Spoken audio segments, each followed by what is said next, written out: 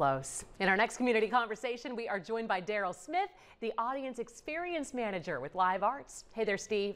All right, Casey, tickets now on sale for the Waterworks. Let's talk about this latest festival over at Live Arts. Yes, well, today tickets were on sale for our new Waterworks Festival. We open on May 12th through June 3rd. We're going to have an amazing kickoff party on May 5th. It's kind of like we call it a pool party, so we're going to have a live band and some good food and an introduction to what the festival is about. The festival is like new plays and readings. It starts on the May 12th, it goes through June 3rd, and then we're going to have a closing night dance party on June 3rd also called Moon Dance. Nice. And there happens to be a strawberry moon that night also. Oh, nice. Obviously the people in the audience will get to enjoy the final results of all the work, but take us through the process, like behind the scenes of what's happening leading up to this. Yes, so we've been playing this since last year. This whole new Waterwork project for us. So it's new works on Water Street. So it's new readings and plays. We went through like 500 applications for this process. We narrowed it down to around 25, so we have like 25 new readings and plays at Live Arts for over 4 weeks. We do a kickoff celebration, a free preview on Thursday 11th.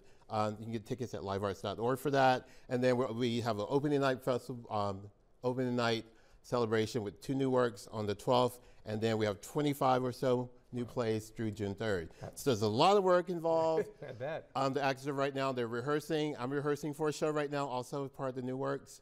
And keep my finger crossed that people will actually show up. We love engaging the community because we're a community theater. All right, we know that volunteers play such a huge role in everything the theater does. Yes. What about in terms of this festival? How are volunteers involved? Well, from actors to stagehand to lighting and sound design.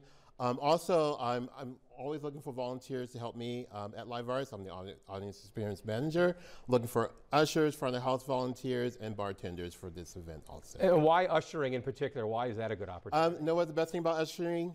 Unlike other theaters, you get to actually have a seat and enjoy the performance.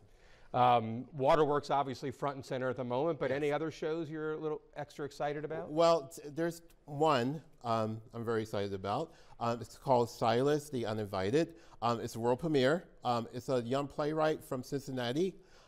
He will be here for the festival. He's coming from Cincinnati to see what magic we can bring to his work here. Nice. Yes. Let's cut through the nuts and bolts here for everybody. When is Waterworks again? Where can people find information about shows and purchase tickets? Yeah, so Waterworks is at Live Arts.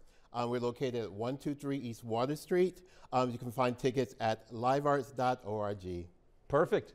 Get it done, and good luck. Enjoy. I know all the hard work will pay off. Thank you for having us, and we love you guys and the community that you serve and we serve too. We love having you. Say right back at you. Casey?